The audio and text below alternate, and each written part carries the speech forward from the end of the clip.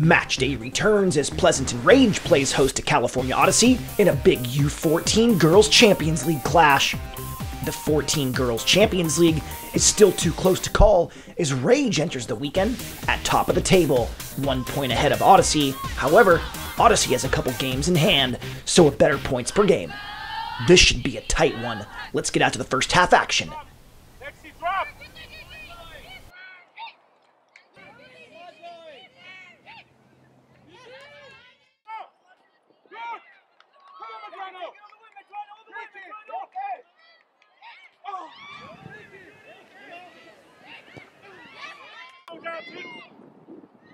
Good, Bailey. Good. Oh my God. Good, Bailey. Good. Go, Daisy. Turn, Daisy. Terry. Look at Madrano. Good, quickly. Quick. Pitch it inside.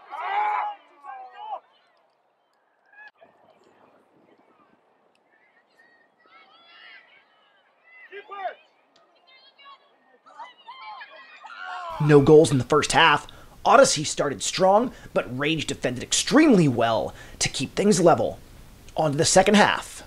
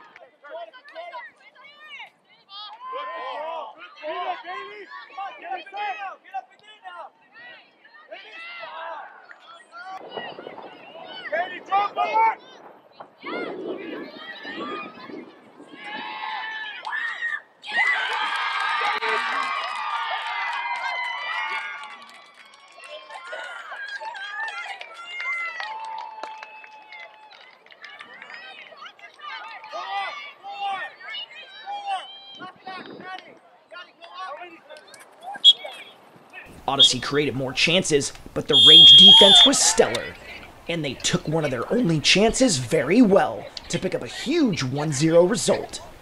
After the match, we caught up with the difference maker and woman of the match, Lauren Kenny. Tell me what happened the last minute of the game.